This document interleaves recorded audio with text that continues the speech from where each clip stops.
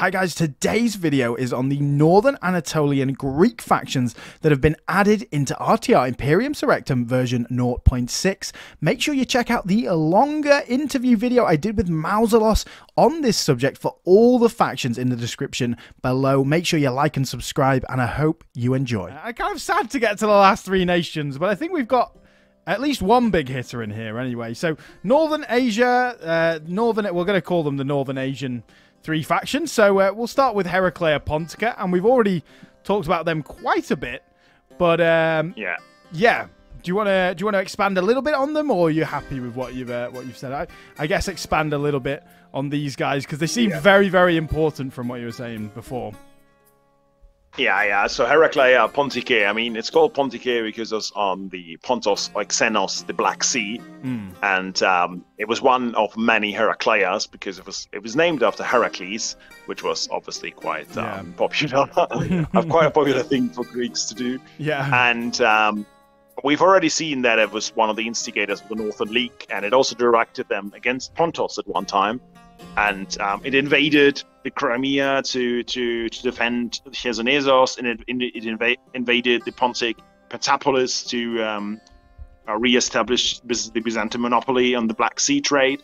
So it's fair to say that Heraclea had huge significance, which is probably often overlooked. I think it's one of the most underrated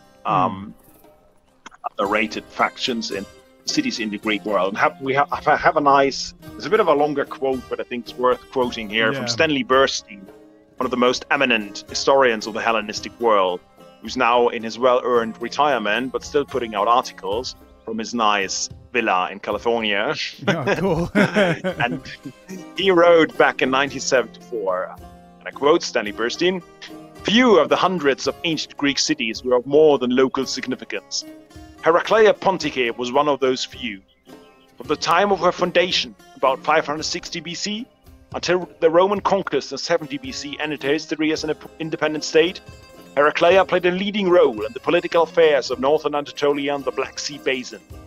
Moreover, from her foundation until her capture by the Ottoman Sultan Murad I in 1360, in a period of almost 1800 years, Heraclea was an important outpost of Hellenism. Throughout her long history, Heraclea, virtually alone of the Pontic cities, produced a series of intellectuals who made notable contributions to the development of Greek thought.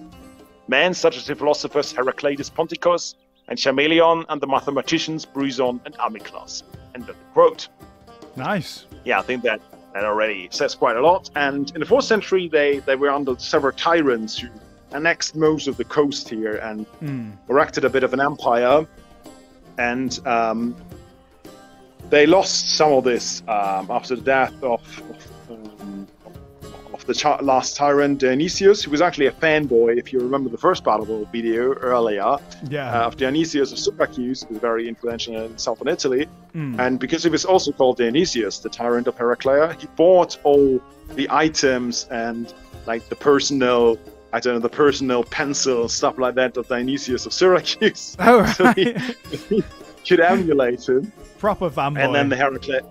Yeah, absolutely. And the Heracleans, they lost some territory in this period, but they reclaimed some of it, and they would still go on and try to reclaim other possessions along the coast. 3 cities you see at the northeast here. And even though it was eventually conquered by Rome, we've already said that it remained a free city, and they even managed to free Chersonesos from the Bosporans, basically, through their influence in the 2nd century AD. So it would remain an important city until, as Burstein said, basically the 14th century. Wow. But then it was actually captured by the Ottomans and lost a bit in importance. And I think it's now called Karadeniz Eregli in Turkey. Well, butcher my Turkish pronunciation. It's not very important anymore. It has 120,000 inhabitants, but for most of the time of Greek history in Asia, it was really important. Yeah. Oh, cool. Nice. So in terms of their units, they've got the Heracleote Horophalarches, which we already talked about, the Epibartai, which is the Marines again, the Hoplites, and then they also have the Mariandynian Javelin Men. Oh, yeah.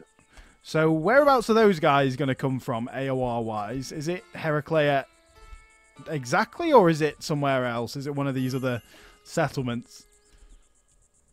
Yeah, they're basically going to come from Heraclea and also some of the adjacent towns, maybe. Yeah. The Mariandinians are basically the Halad of Heraclea, their version. Cool. And we have a very disparaging comment of Posidonius of Apamea, who's known as a barbarian-friendly philosopher, but he wasn't very friendly in this case. Okay. He was the teacher of Cicero, and he wrote that the Mariandinians, they themselves would be too stupid to sustain life themselves, so they needed the crafty and clever Greeks of Heraclea to support their life. Oh my gosh. So it was good for them that they would be enslaved, because that was the only way they could sustain their own lives, because otherwise they would just simply be too dumb to survive. Oh my god. Oh.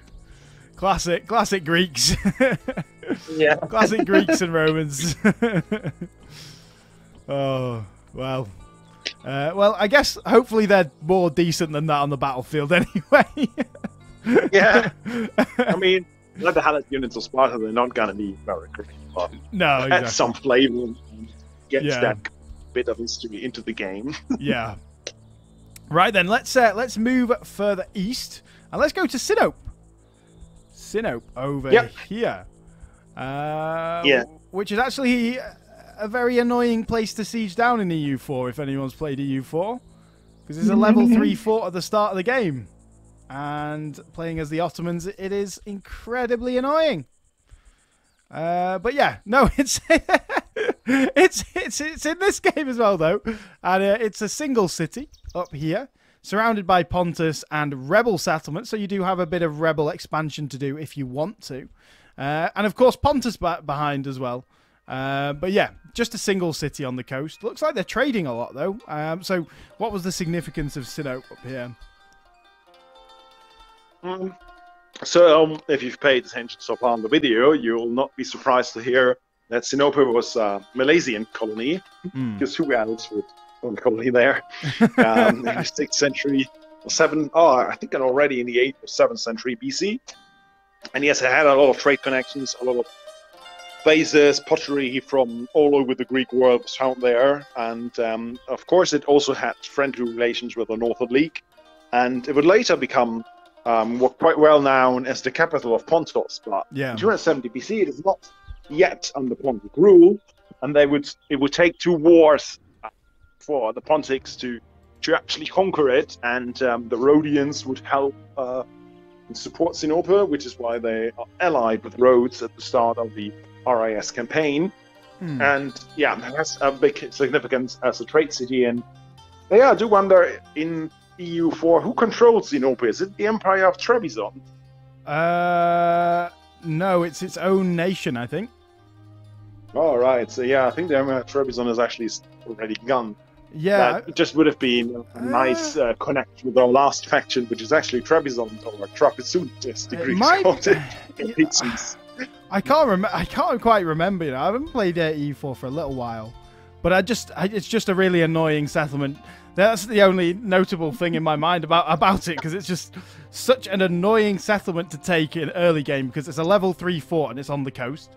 So yeah, it's just an annoying little settlement to take early game when you don't have cannons. But yeah, I think the Empire of Trebizond may already be history at that point. I think Trebizond is in the game, but I can't remember. I don't know whether. I think it's just called Sinope, but yeah, it might be called Trebizond, and then the city the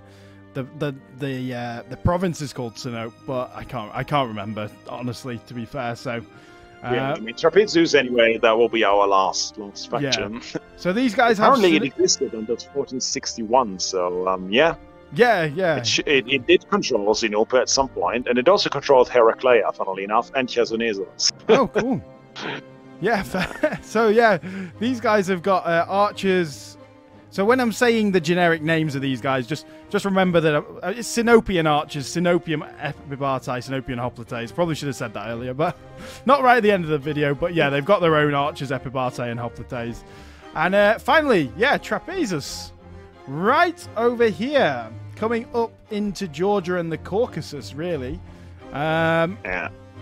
So, yeah, right on the eastern edge of Turkey. We've got Timesithios, that's a name, of Trapezus up here. And I'm assuming these guys were another big trading city. And I'm assuming, if I've got this right, that they were formed by Miletos. Yeah. Nice. That's correct, even though it is possible that it was basically set up by the Xenopians after its foundation. But basically that was Milesians who founded Xenopa, and then a few years later they went to Trapezus. Nice. Yeah, it's a bit of a Greek outpost in the Barbaricum, as you can see. It had a good harbor. It exported wood, but the mountains here go very close to the coast. In Roman times, there was actually only one fort in the region of Trapezus, with 2 cohorts of auxiliary troops, because that was all you needed to defend the coastal stretch of land, because there was just no way through because of the mountains. Yeah. You basically had to go all the way to Amisos, which was the first.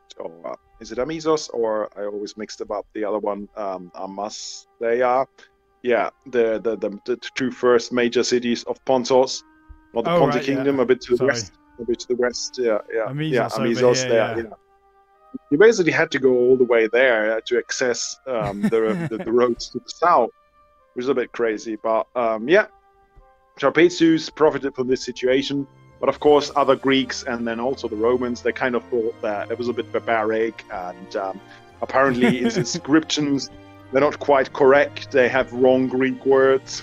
They're a bit cut off from the rest of the Greek word, of course. Yeah. Well, but it's still considered an important part of the world. When the 10,000 mercenaries fought for Cyrus the Younger, the Persian pretender, around 400 BC, whose march down to the Black Sea, the Anabasis, is told by Xenophon, who was on this march.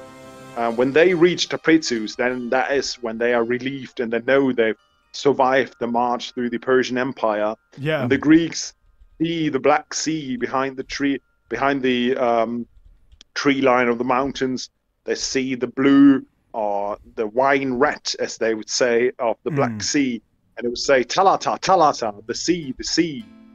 Oh, and cool. go to Trapezus and know that they had survived, even though then again afterwards they had the idea to lend their capacities as mercenaries to Thracians and other powers, so a lot of them would still die. But it was still, it marks a watershed basically between the Barbaricum and the Greek world, most of the ancient Greeks.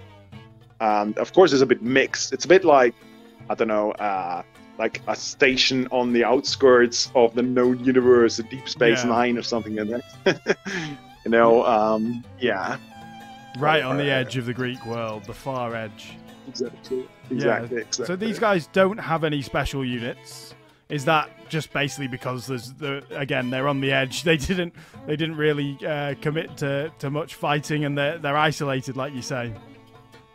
Yeah. We don't actually know too much about them and the military. We didn't really find much, truth be told. And we will eventually add, of course, Colchian units, because Colchis is the region just to the east, where Jason and the Argonauts went to recover the Golden Fleece, modern day Georgia, or the coast of modern day Georgia. The interior is the Caucasian Iberia.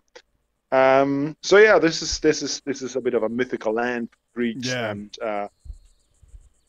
they will have Colchian AOR troops eventually when we get them. And up there you can see Dioscurias, which is even further off, which is owned by the Greek city-states. Yeah. And it's mainly known archaeologically, but stuff from Miletos and Heraclea Pontique, from Athens, from Xenopa, from Trapezus was found there. So presumably a Greek city called Dioscurias can be located there, and that then is the end of the Greek universe. Yeah, fair play. So that brings us finally onto the final thing then, which is just the Greek city-states in general. We've seen them dotted around the map. I'm actually going to jump onto the bigger map and just try and highlight them. But why did you guys decide to bring those guys in rather than just leave them as rebels? I think, as I mentioned earlier, I mean, quite a while ago now, but Yeah.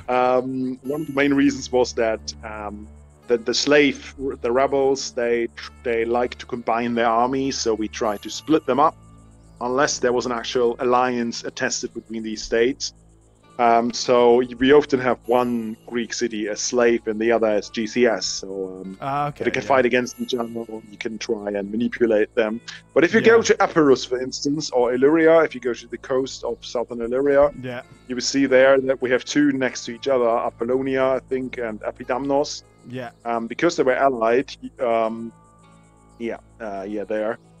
Epidamnos and Apollonia, because they were allies, and we know they were allies. Both of them are owned by the GCS, and the same is the case in Acadia, because all three cities there were actually part of the Hellenic League the Athenians led against Macedon in this period. So they are all owned by the GCS, and they also allied with Sparta, because Sparta was part of the Hellenic League, together with the Athenians and the Ptolemies and the Achaeans, and I think also some of the Gortinians or Lydians, but of course, in gameplay, that's not going to do much. I mean, sometimes they actually go and siege some of the Aegean islands, but it's unlikely that the Cretan AIs will invade Macedon in the first 15 turns of a campaign. But yeah, if you play a Cretan faction, then you can, of course, role play and help your allies in Greece against the Macedonians. And yes, the Gnossians, the Lydians, and the Gortinians, they are all attested to actually sending troops to Greece itself.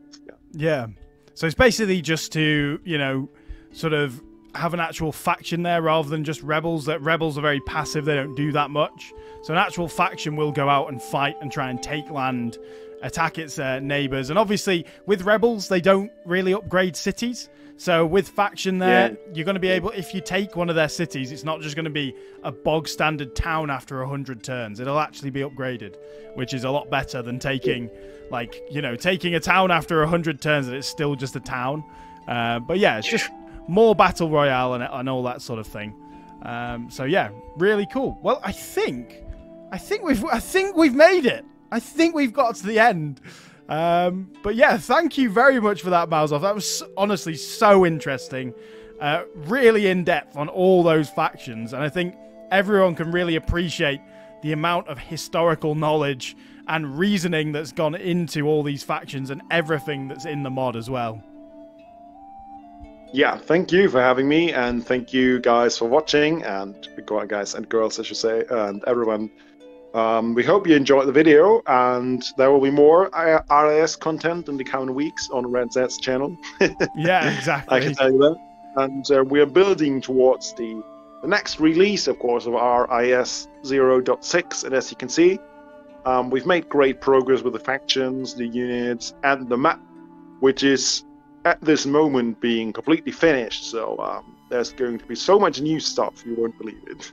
Yeah, it's gonna be awesome. So stay tuned, guys. Make sure you do subscribe. Make sure you do like this video if you've appreciated it, because there might be another couple of videos coming with Mausolos in the future as well. So keep that in mind. And make sure you check out the Greek AOR units and the map showcase if you've not seen the map showcase as well. And stay tuned, because as I've said already, every weekend, guys, is going to be an in-depth development update on version 0.6 all the way to release.